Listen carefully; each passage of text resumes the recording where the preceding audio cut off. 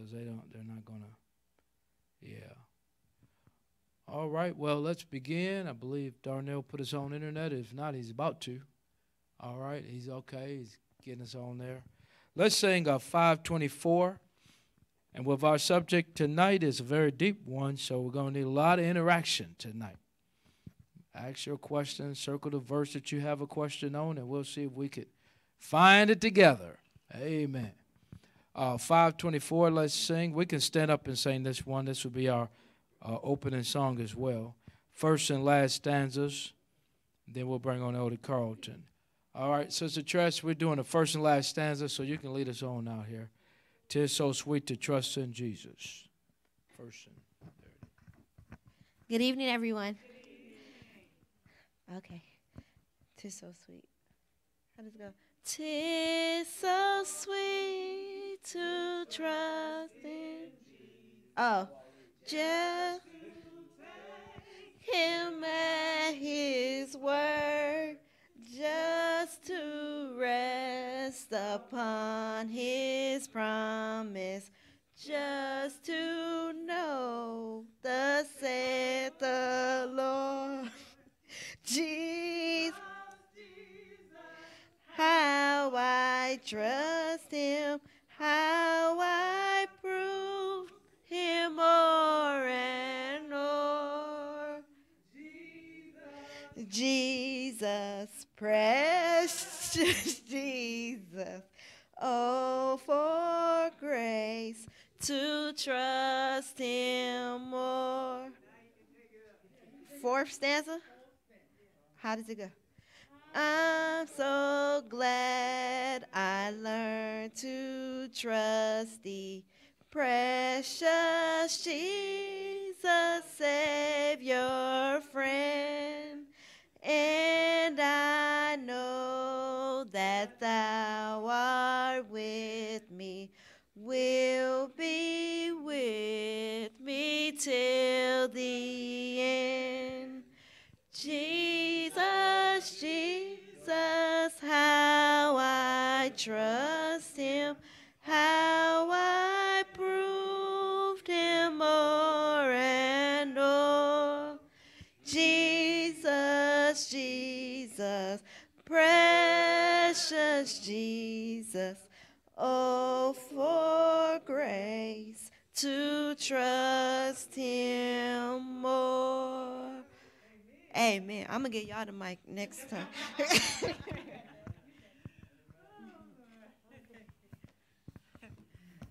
Good evening, everybody.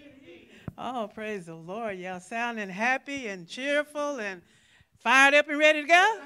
Yeah. Amen. Amen. Let us just have a little opening prayer. Father, we thank you so much for this time to come together and to just be blessed by your word and the fellowship one with the other, oh God. So now we just thank you for your presence here, and we ask, oh Lord, that you just show up and show out, because it's your time, and we are willing to just listen, but not only listen, to learn. Bless our pastor as he brings that word, oh God. We thank you now in Jesus' name. Amen. You may be seated. All right. I know that there's somebody raring to tell me about the goodness of God tonight, so just don't all you jump up at the same time. Okay. All right? Okay, everybody knows, I think most of you know that I went to the prayer summit this weekend. I had a wonderful time. Did we, Trent? Did we have a good time, Trent? We had a wonderful time. We learned about prayer and how we are praying. One thing I wanted to just tell the church, to let them know that a lot of us, we're kind of praying for the wrong things. We're trying to go to God about self, our needs, what we want, what we would like to see happen. But we are needing to seek God's face first, so that his will come out of our wants and our needs. So having a relationship, I just learned so many things. I could never tell all the things that I learned in this session, but that's just one of them. It just shows us how much prayer was so important. So I just appreciate just being there. And I'll tell the church a little bit more about it each time as we go along. Amen. It was just so much stuff. Amen. Anybody else? Well, I have something to just thank God for. I don't know if everyone knows what type of business I'm in, but I'm in the building products, where the housing market and all that, and our business had fell off some. But we got news this week that the company that I work for, which is Blue Links, bought out one of our competitors this week. Cedar Creek. Actually, Cedar Creek have a warehouse in Smyrna, and my warehouse is in Madison. So we bought them out for $412 million. Yeah. So then that just go to show I said, I think I can work there now until I retire. So we just inquired one of our competition. And the other thing is we just brought in the cabinet, the file cabinet, fireproof file cabinet. It's 600 pounds. So the wife asked me, how are you going to get that thing in the church off your trailer? I said, well, I don't know, but God has sent somebody. And as soon as I pulled up, Donnell walked in the building at the same time. And he just sent us all the help we need when we need it.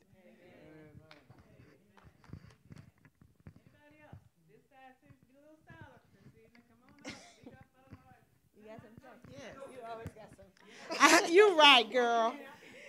I just need to learn how to say it right. But anyway, I like for everyone to know I've been walking on a little dark path, since my son passed away. But something's changed inside of me. It broke right open and all spilled out. Till I had no doubt that healing had come to me. And it is coming to me. And I thank everyone here for being patient with me and showing me kindness and love through my rough time and giving me space to be who I am. Because I am going to be who I am, and I don't have to fake. I'm done with that. I'm done with it. Okay. So I want you all to know that I just praise God to be in prayer. Since a long time. I just praise God to be here.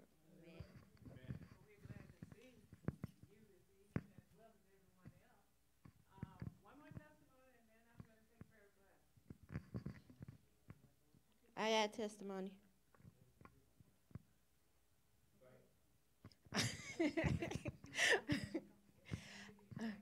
Okay.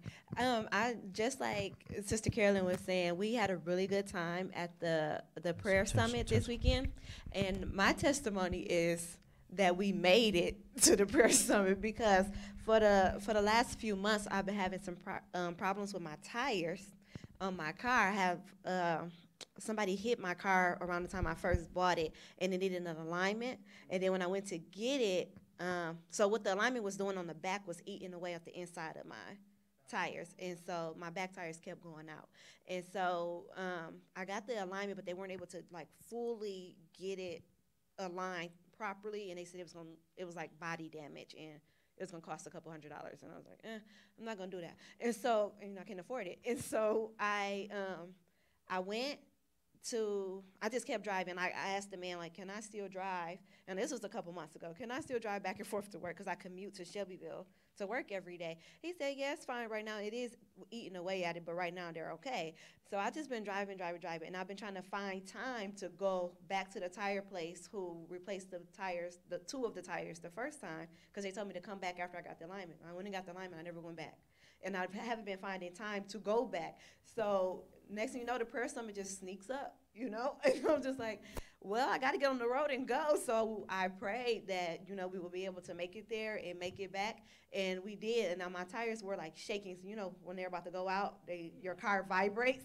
And so it vibrated the whole way there. It vibrated the whole way back. But I made it. And then Monday, before I went to work at work. I made it out to Shelbyville and then went back to the tire place again and got the replacement. I was like, I'm just going to get it with the alignment still the way that it is. And so God made it happen. So I was like really grateful for that. And I'm trying to work on like praying without worrying, you know, like, you know, a lot of us pray and then we still think about like how God gonna do it, you know, and yeah. So that was my thing, like, okay, I've prayed about it, so let me stop thinking about it. Like, God is going to make it, because I get, like, really bad anxiety sometimes. And so I was like, okay, I'm not going to, like, think, I'm not going to panic. I'm just going to let God do it. And so he did it. I made it. And I'm here. And so Mona Lisa and Amo, they rode with me. You know, I'm always more worried about when I have other people riding with me when I'm riding by myself. So I'm like, Lord, that is all I'll make it, because I would hate, their parents would be real mad at me if something happened. So I'm just really grateful that God blessed us with traveling mercies. And we met so many people while we were there, so many young adults while we were there. It was like double the young adults that were there this year than it was last year. And they were like on fire, ready to go, committed young adults. And so we had a young adult forum. It was awesome. Like, I can't wait to like just share with the whole church about like all the stuff that we learned here, because it was amazing. Amen. Amen. Thank you. Amen. I have a problem, y'all, but it's a good problem. My clothes are falling off me, man. I keep having to pull my skirt up. It's an awesome feeling. I've been trying to lose weight for about 3 years. I ain't lost nothing. But now the Lord has just given me that truth, and it has just come on like a light bulb in my head. And I went to that treadmill today, and I was walking up a storm and feeling good about it. Yeah, I had purpose, and I had some energy too. So I'm thanking the Lord for what he is doing in our lives and how he's just making his word come alive, you know? He says the truth will make you free, right? When you learn the truth about what God says you should eat, it starts freeing you from all of those pounds, you know? I won't need fat girl clothes after a while. But right. So I'm thanking God for that. Anybody else? Before we go into our prayer session? Okay. Prayer requests then. Yes. Okay. If you didn't hear, those of you who are late coming in, Pastor Harden is in surgery now, according to Pastor Owens, and we need to pray for him. Said something about a hernia ruptured. Wow. Okay. So, and then Sister Ramsey, she's back in ICU. So, you know, the effectual fervent prayer of a righteous man availeth much. So when we go into prayer about us and whatever our situations and these people, believe what God can do. Believe in that prayer. Don't just be praying and doubting. Believe. Okay. Sister Smith, I saw your hand. My prayer request is for my friend Janice Terrell. Her brother is Dr. George Smith. Okay. And he is in hospice now. Okay. He's in Dr. hospice. George Smith is in? Yes. Oh, goodness. Yeah. Okay. They couldn't do anything else. They moved him there a day ago. Dr. Smith, that's here in Murfreesboro? Yes, Dr. Smith. Oh, wow. Yes. Okay, that's Catherine's neighbor, too. I didn't know that. I want us to come together. We too scattered. As a matter of fact, I want us to come together and pray. Okay? Please. Elder, I wanted us to pray for King. He wants to be a part of our prayer ministry. Amen. And He I want is. us to lift him up, and you know he's been coming to prayer meeting, and I want us to just keep him in prayer, everybody. Amen. Because All right. this is a really important job, and well, it's not a job, but I just want us to lift Yes. Come on. him up. Come on up. Now I'm going to ask for 2 prayers. And we don't want closet prayers, but we want effective prayers, okay? And I'm going to start with the prayer leader, Okay, you've heard the request thus far. Any more before we begin this journey? I'd like to pray for Cheryl Black. Her family during the time of death, they're bereaving their mother's loss. Okay. All right. I'm going to ask Linda to pray, and okay, Carolyn, couldn't think of your name. And Elder Jeff, just give us a good ending, okay? Amen. All right. All right. You start. Dear Heavenly Father, I just want to thank you. I want to lift up, first I want to lift up everyone in this circle, dear Heavenly Father. The lady Cheryl Black, you said? Mm-hmm. Cheryl Black. I want to also pray for Ella Bonita Ramsey, who has went back into ICU, dear Heavenly Father. I want to lift up all those prayers that came from us today, dear Heavenly Father. I ask that you touch and anoint each one that is in this circle. Lord, cover this church. Cover all of our members, the members who represent this family. Lord, I ask that our prayers be heard by you. I pray that we are together and on one accord, that the love that you have shown us is shown in this house tonight, dear Heavenly Father. Just be a blessing to us. I ask that you lead and guide our service this afternoon. Be with our pastor, dear Heavenly Father. Touch his lips. Lord, just cover us. I ask these and all things in your name. Amen. Amen. Is there no balm in Gilead? Is there no physician there? Yes. Then why my people are not healed? Father, we come to you in the name of Jesus, not because we're good or worthy or that we have merited any favor. We come to you because Jesus told us if we come to you, you will in no wise cast us out. He said that if earthly parents know how to give their children good gifts, how much more will you give us the Holy Ghost? So, Father, I come boldly before the throne, lifting up Sister Ella. The devil is attacking her head. He's attacking her respiratory system. And without air, we cannot live. It's not consistent with life. So in the name of Jesus, anoint every nurse. Anoint every doctor. Anoint the cleaning people. Anoint the CNAs. Anoint the lab people. Anoint anyone who comes in her room. Let them know in the name of Jesus that this is a child. She is a princess. That is God's daughter. And let them see her and treat her as such. I lift up Pastor Owens' mother in the name of Jesus. The angels have stopped writing on her because she cannot think for herself anymore. But he has not stopped writing on her caregivers. So, Lord, if she's still in the hospital, in the name of Jesus, you anoint everyone who will lay their hands on her.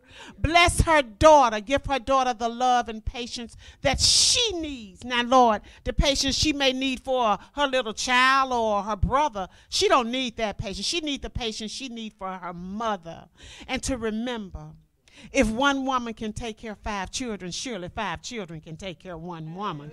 So, Father, I thank you for doing it. We thank you for doing it. We will not worry because you said, I'll be a husband to you. You said, oh, you want some bread? Here it is. You want some water? I will be your water. That's what you told us, Lord. You are, and I believe you.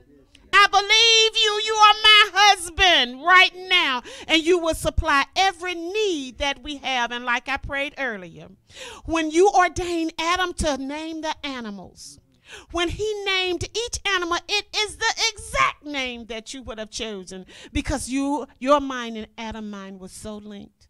Now, Father, in the name of Jesus and through the power of the Holy Ghost, link Pastor Owens' mind with yours. Right now, in the name of Jesus, I claim it, that he will be linked with you and that as he teach us, it will be what you will teach us. Not because we're good or worthy, but because we ask it in Jesus' name. Amen.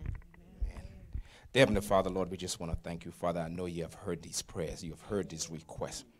Father, right now, I ask you to go by the hospital room, Father, and I want you to touch those that are laying on the bed of affliction. Yes. And, Father, don't forget our youth, Father. We have one brother here, King. Father, look, Father, he wants to be a part of your discipleship. Bless Brother And Father, I know you have the young because they're strong and the old because we know the way. So, Father, I ask you to touch each and every individual in this room right now, Father. And if there's anything in here that's not of you, Father, I ask you to remove it right now. Father, I ask you to go by Pastor Harding's bedside. Father, right now, Father, I ask you to take that hernia, Father, and just get rid of it. Yes. Yes. Not only him, Father, but Sister Ramsey, Father.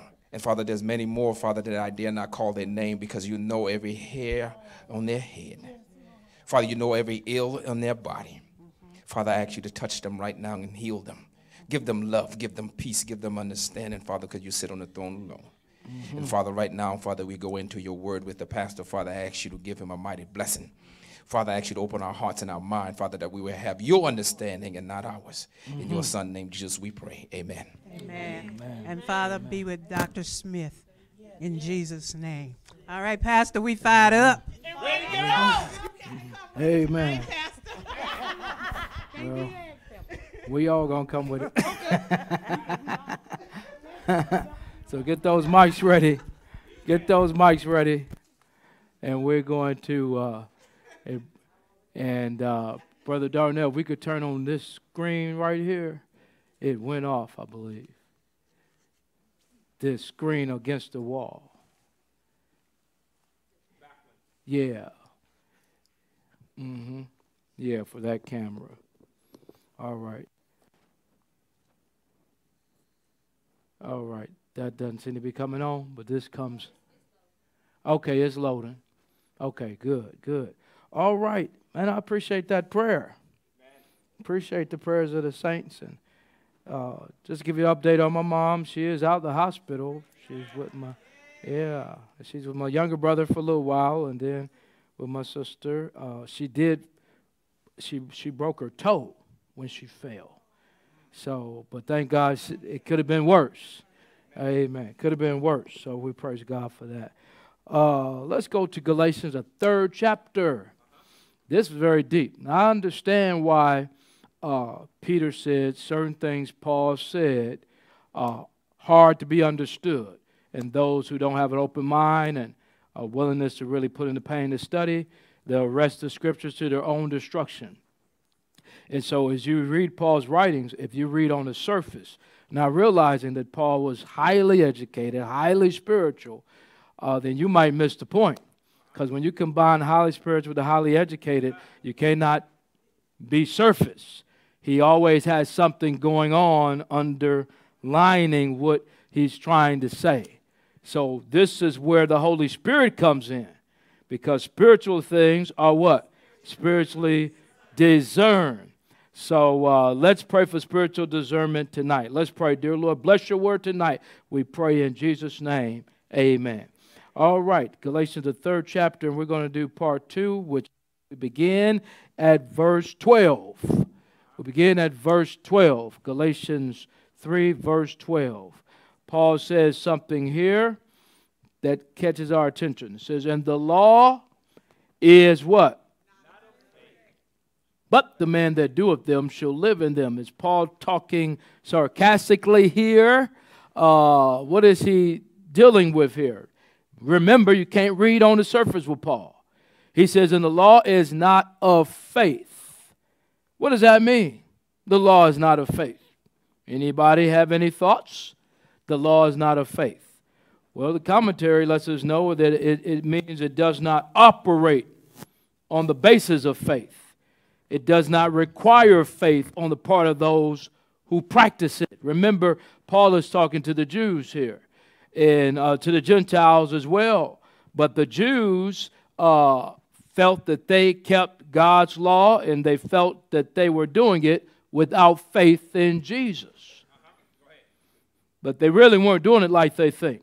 So Paul's getting into the nitty-gritty. He says the law is not of faith. Now, let me ask you a question. What can't the law do? All right, the law can't save you. What else can't the law do? It can't justify you. What else can't the law do? All right, we have the mic going around. She said, Linda said it can't sanctify you either. Oh, it can't sanctify you. There is a purpose of the law, because when folks read this on the surface, they think that Paul is just doing away with the law altogether. That's why you got to read it deeper than that. Now, notice Paul said in verse 12, live in them. He didn't say live by them, he said live in them. The Jews and so forth, they were living in them instead of living in Christ. And when you live in them instead of living in Christ, who brings them along, then you're in trouble. Christ must be the center. He must be the focal point. The law doesn't bring Christ along. Christ brings the law along. Right. You see, so you can't live in them. Paul said, nevertheless, I live, yet not I, but Christ lives in me. So Paul here has almost been a little sarcastic. He said, if you want to live in them, if you want to do that, how's that working for you? You're being legalistic. All right? And if you notice, those who are trying to become righteous by living in them, they fell short, and as a result, they brought a curse upon them. And that's why the Bible says in verse 13, what does it say? After Paul talks about living in them in verse 12, he's been a little sarcastic in verse 12. In verse 13, he says, Christ hath redeemed us from the what? Curse of the law. Being made a what? Curse for us. For it was written, cursed is everyone that hangeth upon a tree. So, if you want to continue to try to get your own righteousness, you're living a cursed life. And you're almost reproaching what Christ did on the cross. Christ became a curse for us. Now, not only the good news is that the curse. Well, let me reword this differently. The good news is Christ became a curse for us, and the curse is not only death. But what else is the curse? Just implied it to you. What else is the curse? Well, sin brings about death. Wages of sin is death. What else is the curse? The curse of trying to do it on your own. You feel all that work, and Christianity becomes more of a burden than a joy. Christ said his yoke is what? Easy, and his burden is what? Light. Now, look at Galatians, the 4th chapter and verse 4. Galatians, the 4th chapter and verse 4. Bible says, he was what? Galatians 4, verse 4. All right, but when the fullness of time was come, God sent forth his Son, made of a woman, made what? Under the law. So he was made under the law to redeem folk under the law. Because what does Galatians 4 verse 5 say? Galatians 4 verse 5 say? To redeem them that were what? Under the law, that we might receive what? All right, so Christ was made under the law to redeem folk under the law. All right.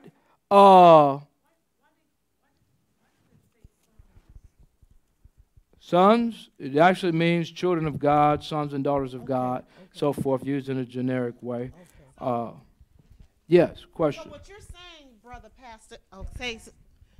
Pastor, and my sisters and brothers, is that in order for me to work effectively for women, I need to know some of your blight. Most times we work under what we have experienced, and we're extremely effective. So you're saying that Christ became one of us. Yes. To die as one of us. Yes. Okay. And see, we were living under the curse, but Christ became a curse to break the curse. All right. And the Great. Understanding of the people. The Amen. understanding of the people at that time was that the law saved. If you didn't keep the law, then you were lost. Wow. Okay. All right. then you were lost. Now let's look at Hebrews 9:15 real quick. Keep your finger in Galatians, Hebrews 9:15. And we're going to, I'm showing you this because we're going to look at it a little bit in Galatians. All right, what does the Bible say, Hebrews 9:15? And for this cause, he is the mediator of the what? Of the New Testament, or the New Covenant, New Testament, that by means of death, for the redemption of the what? That were under the first testament, that which called might receive the promise of eternal inheritance. Now keep this in mind as we go back to Galatians. All right. Now, verse 14 of Galatians 3. Verse 14 of Galatians 3. It talks about the blessing of Abraham. What's the blessing of Abraham? Anybody tell me? What's the blessing of Abraham? Talk to the mic, somebody. What's the blessing of Abraham? That he obeyed. That he obeyed Christ. All right, but I'm looking for something else, though. He obeyed Christ. Okay, that's good. But all right, anybody want to capitalize on that? His seed. His seed came from Abraham. Blessing of Abraham, the father of nations. Who walk by faith and not by sight. All right. Walk by faith and not by sight. All right. Blessing of Abraham. Blessing of the blessing of Abraham, and I see that you're pretty much telling me this. The blessing of Abraham was salvation, the belief of salvation through Jesus Christ. The blessing of Abraham. What did Abraham say to let you know that he indeed was blessed by Christ? John 8, verse 56. John 8, verse 56. What was the blessing of Abraham? We said salvation. He believed in salvation through Christ alone. And when did he come to this revelation? John 8, verse 56. What does it say? Your father Abraham. John 8, 56. Somebody read it for me. Your father Abraham rejoiced to see my day, and he saw it and was glad. All right. He rejoiced to see my day. What day was that? The day that the day he was getting ready to sacrifice his son Isaac. Yeah, and that was the day that he saw salvation through Jesus Christ, and that not of his works. And he was so glad that it wasn't of his works, because he certainly did not want to do the work of killing his son. So he was so glad that he was freed from that. Now go to Galatians 3, verse 9. Galatians 3, verse 9. Y'all help me tighten this up. Help me tighten this up. Galatians 3, verse 9. It says, so then they which be of faith are blessed with what? Or believing, better translation, or believing Abraham. So if you want to say that Abraham is your father, as the Jews would often say, then you must, in all reality, recognize Jesus Christ. Because Abraham saw Jesus' day and he rejoiced. So to truly appreciate the Father is you have to appreciate the Son, Jesus Christ. Amen? So, Pastor, what you're saying then that we must have faith. Must have faith in Jesus Christ. Jesus Christ. All right. Amen. Now let's look at verse 15. We're going to talk about what we just read about a few minutes ago about the covenants and so forth. Verse 15. I just sowed a little seed in your head when we went over to the other book. Verse 15. Brethren, I speak after the what? Manner of man. What does that mean, I speak after the manner of man? This means that he is getting ready to use a human illustration so that he can make a spiritual point. This is what he's telling you he's trying to do. All right, I speak after the manner of man. Let's continue on. Though it be but a man's covenant. All right, he's comparing man's covenant. Yet if it be confirmed, no man what?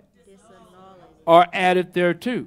So Paul is saying, my illustration is, if a man can make a covenant with another man, and you can't break that covenant except the other party agree, then how much more important is God's covenant with man? Do you think God will be willing to break his covenant when man is not willing to break their covenant. All right. Now, covenant is an arrangement, amen, an agreement, and a covenant cannot be changed. True or false? Yeah. All right. Unless two parties agree. Is that true?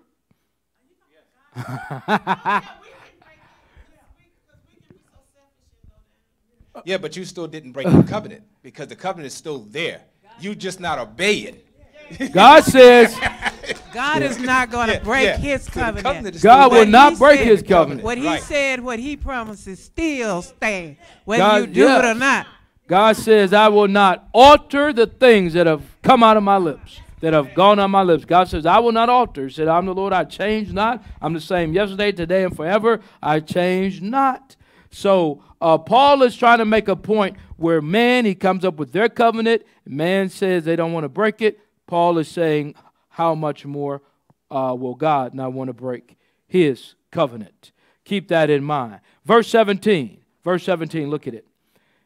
And I say that the covenant that was what?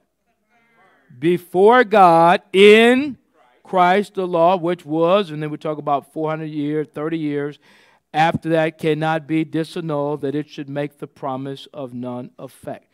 So forth and so on. Confirmed means ratified or made binding, and it cannot be changed except by mutual consent. And that's usually, man is usually one who breaks promises. Verse 16. Hop back up to verse 16. Now to Abraham and his seeds were the what? Promises made. What promises did God make to Abraham and his seed? Can you all tell me some of these promises, and did he break them or did he keep them? What was one main promise that God made to Abraham? That he would be father of many nations. All right, I'll make you father of many nations, make you the sand of the sea. I will give you possession of the literal land of Canaan. Did that happen? I will have a son that will be the heir. You will have a son that will be the heir. Did that come true? Yes. Yeah, it came true. You will become a great nation, yes. Which means you will no longer be insignificant. Folk will know who you are. You turn on the news. Don't you hear about Israel? On the news, you hear about them. They've been an abused people, but you hear about them. Been around for thousands of years. And they're not the brokest people in the world either, are they? Very well to do. And they gave the most tithes and offerings and tithes and offerings and offerings on top of offerings and offerings on top of offerings, more than any nation in this world. And look how, did they get broke? No, they're rich. Back to Adam and Eve. That's the only nation that can do that. Wow. Wow. Amen. Now look at verse 19. So God kept every promise. Any thoughts on that personally? How can we apply this to our personal life right now? When we read this, we find out that God keeps his promise. What does that mean to you personally? How can you apply this to your personal life? We should never doubt.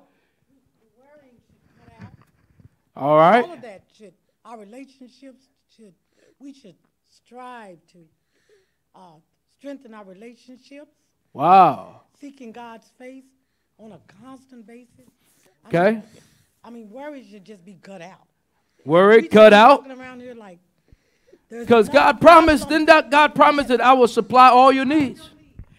But do we believe it like Father Abraham believed it?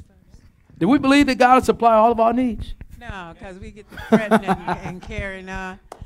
One of my favorite scriptures that I hang on to, he says, there's no good thing he'll withhold from them that walk uprightly. Wow. All right. He keeps his end. Now, it's conditional upon me walking upright. God's not going to change his mind about what he said. Sometimes we don't do what we're supposed to do, and sometimes we're satisfied with it. We have a little racket going on. There's one man, a story about this one man, his true story. He was begging for money every day at this particular corporation, begging for money. And somebody said, why don't you get a job. And he said, I have a job. My job is doing what I'm doing. 5,000 folk come through here every day.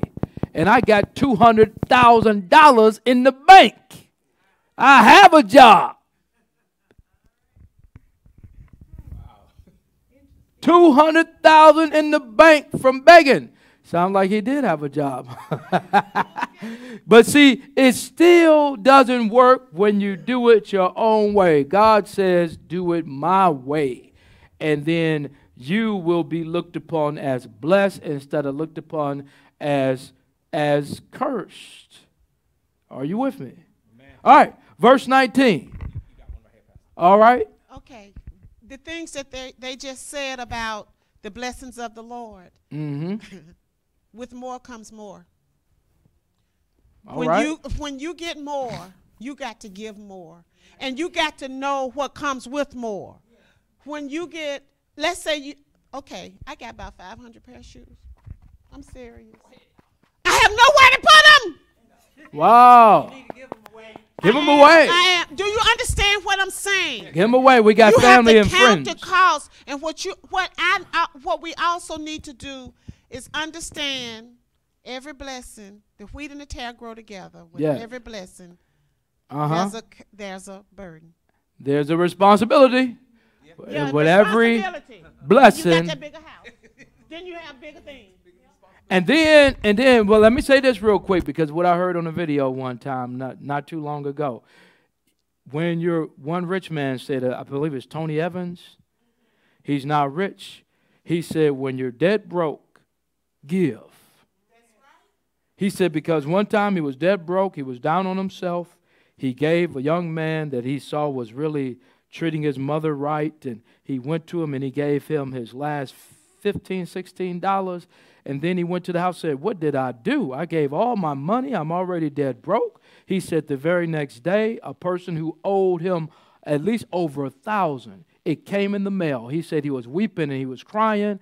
He said, wow, the Lord, I've been shown that when you give it, when you have nothing to give the Lord, I don't know if he said the Lord, but he said it comes right back to you.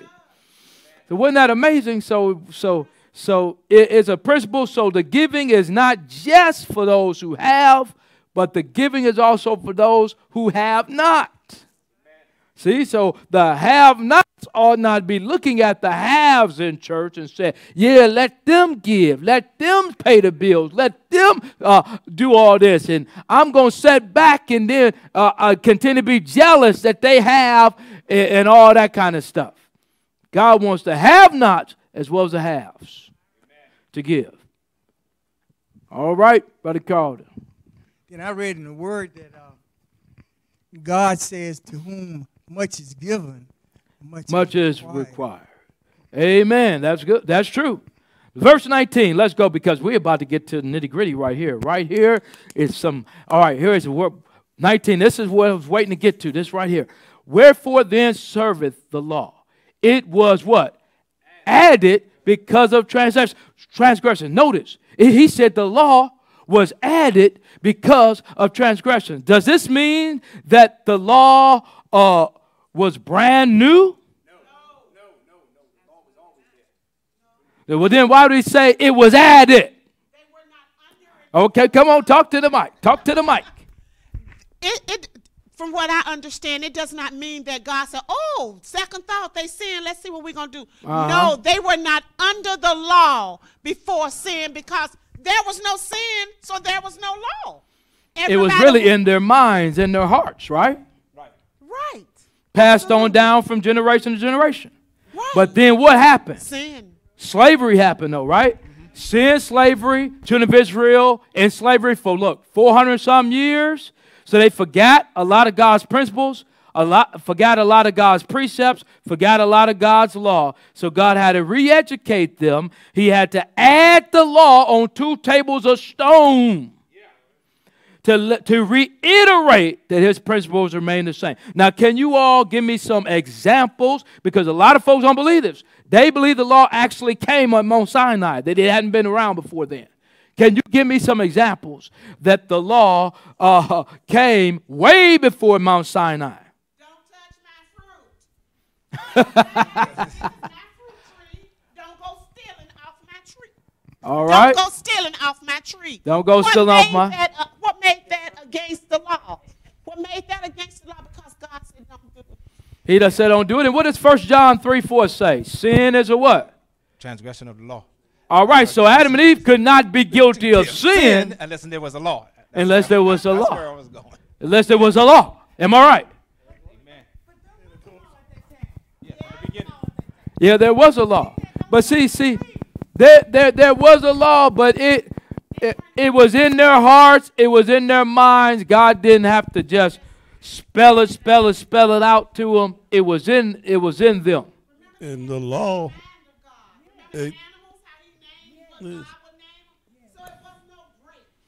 yeah. God never wanted to even give them the impression that I made you. Now here's a set of rules. God wanted to say, I made you. I want to have a relationship with you, but I'm giving you a part of me. So you're going to keep those things because you have me in you. well, All right.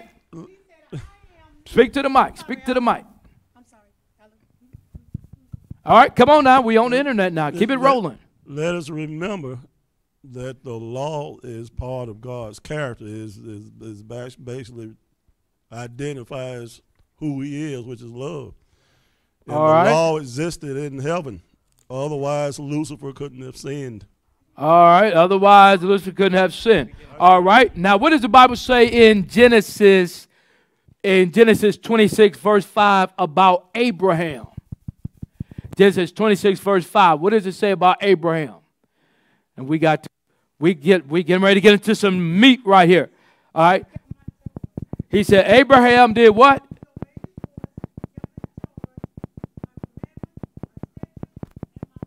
So Abraham kept God's commandments, his statutes, and his laws. He did this, notice, before Mount Sinai. See that? All right. Now, Mount Sinai came in Exodus 20. But in Exodus 16, verse 28, God accused the people of not keeping his laws. When they broke that Sabbath, remember how they went out to get manna in Exodus 16, 28? And then the Bible says, here it is, and the Lord said unto Moses, how long refuse you to keep my commandments and my laws? And this he said before Mount Sinai. So when the Bible says the law was added, it did not mean it was new, but it meant that they needed to look at that movie one more time. Because have you ever noticed that when you look at the movie the first time, then you look at it the second time, you say, oh, I didn't catch that the first time. You see what I mean? Now, Paul said in Romans 7, verse 7, what did Paul say?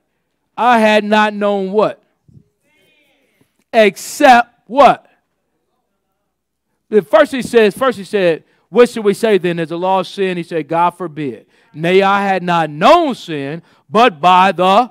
Which law are you talking about, Paul? Paul says, for I had not known lust, except thou said, thou shalt not covet. It seems like to me he's talking about the Ten Commandments. Right there. See that? He's quoting. And he said, don't call the law sin. He says, God forbid. That don't act like the law is the curse. God forbid. But if you act like you trying to live under the law, then that's when you make the law a curse to you instead of a blessing for you. Okay. All right. I'm sorry. I'm still in the garden. Come on. He said you can have everything, you can eat of every tree in this garden except the tree of good and evil. Okay. Okay, that wasn't the law, so what was that? Well, for them to break it would be disobedient. That's where it falls under the law. They've been disobedient to their parent, God. But also, they broke that commandment, thou shalt not covet, because Eve coveted that fruit when the devil said you should be as gods. Does that answer or no? Tell me if it don't really answer. Come on, give it a mic, because I can tell that by your expression that there's something behind that expression, and we want to dig it out. We want to address it. I'm sorry, but I'm very confused. All right. Because Tell us your confusion. the law, you keep speaking law, and in the Garden of Eden, what law? Okay. In the Garden. The principle was, Okay, maybe so. no, the principle was, the Bible says in 1 John 3:4 that sin is a breaking of the law. So Adam and Eve could not have sinned unless there was a law. Because Paul said, where there is no transgression, there is no law. Yeah, there's no law, there's no transgression. So sin's a breaking of the law. So they had a break, and the wages of sin is death. Right. If you go down 24, Interstate 24, the speed limit is 70 miles an hour. If the posted speed limit wasn't 70 miles an hour and I'm going 80, then the cops can't stop me from speeding because there is no speed limit that says how fast I should go. Mm-hmm. So then how can you stop me and say I'm speeding and there is no law that said I'm speeding? So how should I know I'm speeding? So then what's the law? Mm-hmm. Right, so then the law had to be there from the beginning in order for them to sin. And God said he would write his laws in our minds, in our hearts, his laws, his characters. But let's go on, because this might open your mind a little bit as we go on. Galatians 3, verse 23. But before what? Faith came. Stop right there. Before faith came. All right? Before faith came. That means before the mystery of how God could save man by faith alone in Christ came. Became a reality when Christ personified the law and righteousness and all that when he came here on earth to be with us. All right? But before faith came, we were kept under the what? Shut up unto the faith which should afterwards be revealed. Notice it says shut up unto or shut up until the faith which would afterward be revealed. How would it be revealed? When in Jesus Christ, when he would come. Now look at verse 24. This is another good one that you cannot miss. Wherefore the law was our schoolmaster to bring us unto that we might be justified by faith. So it doesn't say the law justifies, it says our schoolmaster to bring us to Christ. Because when we look at the law, we realize we can't really keep the law on ourselves, by ourselves. We're helpless. We fall at the foot of the cross to Christ. We say, who can be saved? Because I can't do all this stuff.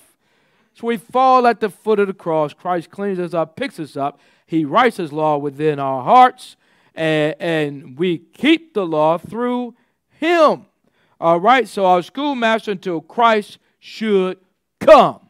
When Christ came, the Bible says there's no more need of a schoolmaster. Does that mean we throw out the law? All right, somebody talk to me. All right, how are we going to handle this one? And verse 25, how you going to handle that, Brother Carlton? It said, but after that faith has come, I got faith. We're no longer under the schoolmaster. Can I get a witness? Yeah. I refer back to what Elder Allen was saying, that the law is simply the character of God. It started in heaven. It started with his character. And, you know, Satan came, he disobeyed God's, the character that the law, contended that we keep. Okay. And then when Jesus came, he was just an extension of God, or he was God, and we had to, we associated and we fell back up on the knowing that we'd have to have faith in Jesus so that we could keep the law, so to say, spiritually and physically. But the law is we're looking at it like it's, like it is actually 1, 2, 3, 4, 5, 6, 7, commandments or 10 commandments. All right. But it's actually the character of God.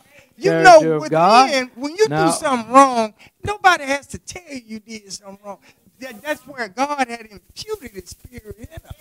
So we understand that he put it in you.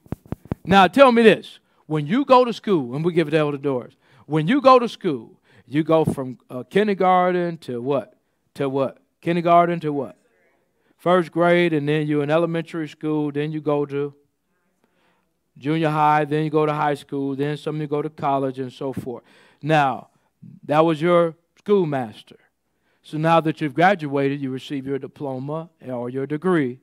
Does that mean you forget all that you've been taught? Because if you forget all you've been taught, all right, Elder Doris. I believe you wanted to talk, right? No? Yeah, I got to recollect here. Okay, I'm sorry.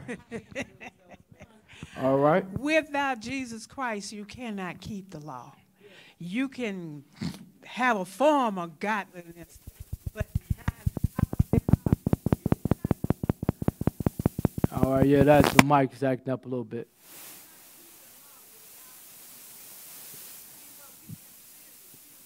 All right, testing. Oh, wow. and they were never successful in keeping the law. When All right. Jesus came, then men saw what the law was about. The character of Christ. Love. The first commandment says what? Love. Love. Love They God. began to understand Testing. what loving God was, and then the other 6 was about loving whom? Man. Uh-huh. Okay? It All works that now. other time, they were busy doing what they thought was the law. Mercy.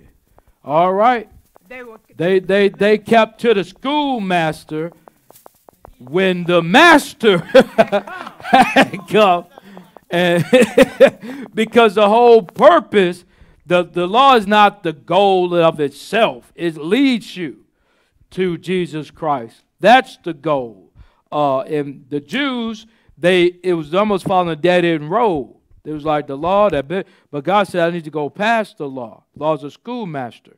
The 10 Commandments, ceremonial laws, all that was a schoolmaster. Ceremonial laws, how was that a schoolmaster? Sanctuary service, killing the lambs. It was teaching us about Jesus Christ. So when the true master would come, we ought to be able to recognize him if we've truly been good students in school, killing these lambs and animals and so forth. They were killing millions of lambs and they never changed. That's a shame. Millions and millions and millions of lambs because they started looking at what they were doing instead of the whole point of it. Somebody should have said, what's the point of all of this? And spread it on down to their kids. What's the point of all this killing? The point was to lead folks to Jesus Christ. All right? Verse 25. But after that faith is come, we are no longer under a schoolmaster. Okay, we already read that. Verse 26. For ye are all the children of God by faith in Christ Jesus. Paul is letting the Gentiles know you're just as much as child of God as that Jew. Amen. As that first, second, third generation Jew, you're just as much of a child of God as they are. How can we apply that in our Christianity today? Because you often hear people say, and they brag, I'm a first generation Adventist. I'm a second, I'm a third, I'm a fourth generation Adventist. Are you a 4th generation Christian? Are you a fourth? And I'm a first generation Adventist personally, but I'm glad I'm a first generation Adventist. You know why I'm glad? Because I got a chance to see other churches, and when I came in, I studied with a critical eye. Now, if I had been a 4th generation Adventist or a 3rd generation Adventist, I would be in the church not really studying like I should, not really listening to sermons, not really doing none of this stuff, and by the time I would grow up, I would become possibly critical. Because, let's face it, how many of our children right now come to our Revelation seminars? We usually have them out there, don't we? See what I mean? So they're not learning what the first generation Adventists learned. They're not learning from the seminars. They're not learning from all that. And so therefore, they're not really prepared when they get older to really appreciate the church. I beg to differ, sir. I'm a fourth-generation Adventist. Yes, I am. Now, I didn't say for everybody. I didn't say it applies for everybody. My mama had morning and evening sacrifice with us. We had morning and evening worship, and she just didn't get up. We had to read. We had to set it up. Our Sabbath school teachers did what they were supposed to do with us. Our AYS, it was MV at that time, they did what they were supposed to. When summer camp came, there was not one child left in the church for 2 weeks. Wow. They did what they did what they're supposed to do. Paid for it. But somewhere along the line, somebody dropped the ball. Let me tell you this. Let me tell you this. I was reading when I was 5, and they expected me to. Wow. When we were walking church, little old children giving the welcome to the whole congregation. Wow. So we lay that on our parents, on me, for my children not doing what they supposed to do. We can't say it's because they are their parents was so long. Let me ask you a question. Okay. It seems like when I hear that being said, that means that because you're a fourth-generation Adventist, that you've been saved a long time. That's not necessarily true. No, because there are people that come up in the Adventist home and they don't know Jesus Christ personally. They know about the rules of Adventism. That's true. I agree with you totally. And that sets them up. That's why the parents must really teach their kids, but the church members must really not allow the kids just to be roaming around in the hallways. They've got to come in, they got to learn, and they got to teach them, because if they don't, somebody like me will come on in that hadn't been in Adventist for years. I was Pentecostal. I remember I came in Adventist church at 16, and they were amazed when I was telling them all this stuff. And I was like, y'all should know it. All the young teenagers that were already there in the church, I was surprised that they didn't know what I knew. But see, I grew up in a Pentecostal church, and that gave me some good Bible knowledge. Certain things, of course, I had to connect some things together. And then I went through the Revelation seminars, the seminars at that time, and connected all together. And I was amazed as a teenager that I knew more than these teenagers that had grown up in the church. I was amazed. They didn't hardly know a thing. All they did was listen to the preacher and half listen to the preacher. They'd go to sleep.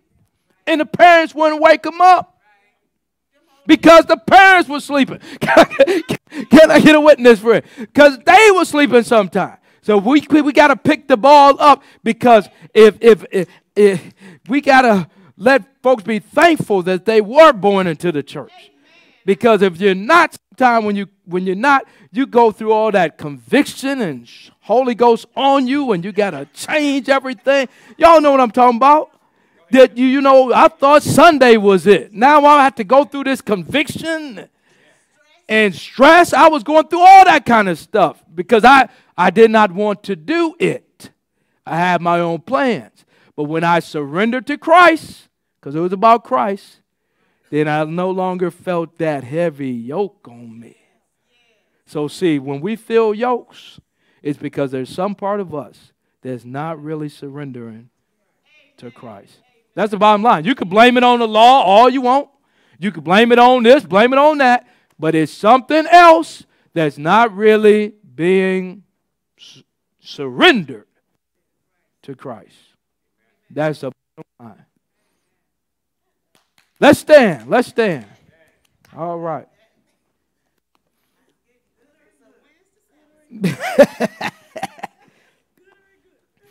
Amen. Amen. Well, let's pray. Let's pray. Dear Lord, thank you for the study today. I pray, oh God, that somebody listening on the internet will be blessed. And I thank you, Lord, for us who are here that we're blessed. And I pray, oh God, you'll bless our family and friends day this Sabbath, that we will have visitors to come and hear your word and fellowship with the saints. In Jesus' name, amen.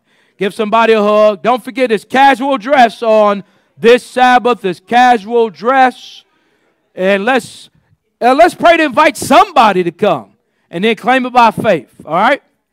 Claim it by faith. I invited my folks. I'm claiming it by faith that I'm going to see them. Amen. Appreciate it. Yeah, we're going to be our example. God bless y'all. We're trying to put together some bags to Oh, good.